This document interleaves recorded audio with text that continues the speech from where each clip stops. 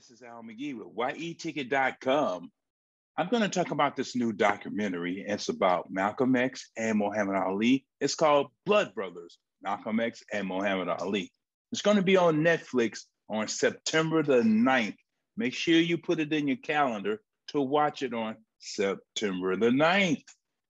Well, anyway, this is about, two of the most iconic figures of the 20th century.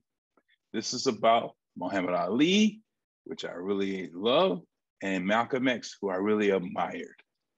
Now, you got to understand these guys, who they were at the time. They were very powerful in the 60s at the time. Now, their relationship, according to the documentary, only lasted about 2 to 3 years.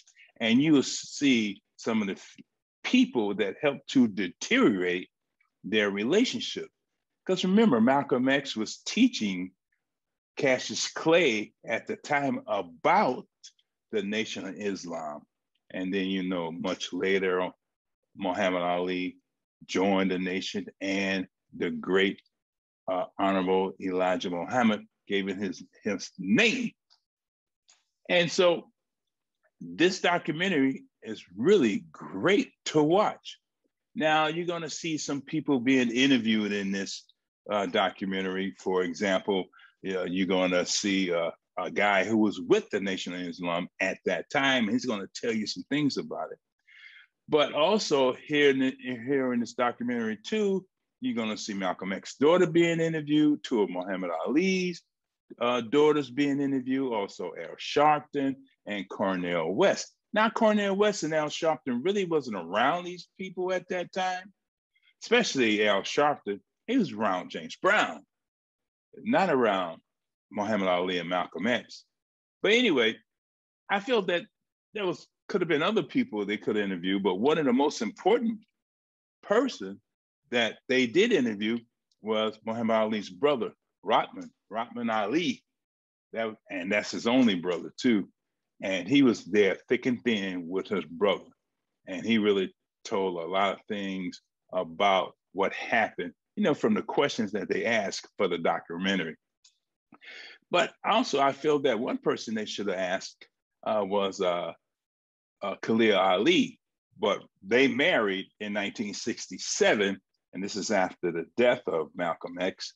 Man, she was 17. She was Belinda Boyd at the time, but she was in the Nation of Islam, and her parents were very close to the Honorable Elijah Muhammad. So as she was growing up, she heard and she knew, she probably met Malcolm X and things like that. And she met Muhammad Ali when she was a very young girl also. So she could have said a lot about their relationship too.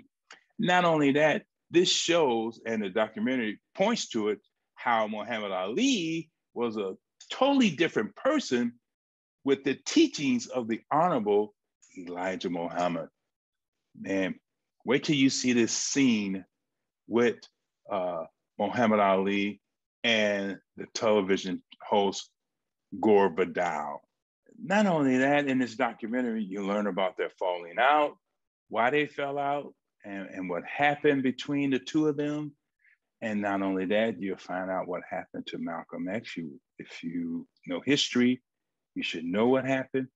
But you will see a different Ali at that time when he became a member of the Nation of Islam, and his speaking and his teachings and what he said to people when he met them when he was first in the Nation of Islam.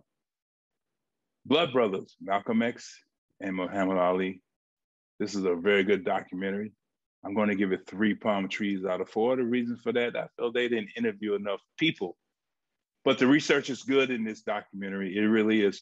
And it's based on a book also. It's based on the book Blood Brothers, written by Randy Roberts and Johnny Smith. So, they have some good research on it, and they have some good footage in this documentary. But I still feel that they needed a few more witnesses to talk about what really actually happened. But I really enjoyed it, and you will too. Hey, thanks for watching my review of Blood Brothers, Malcolm X and Muhammad Ali. Will be on Netflix September the 9th. On Netflix on September the 9th. Thanks for watching. I really. This is your entertainment ticket. Latest and greatest movie review.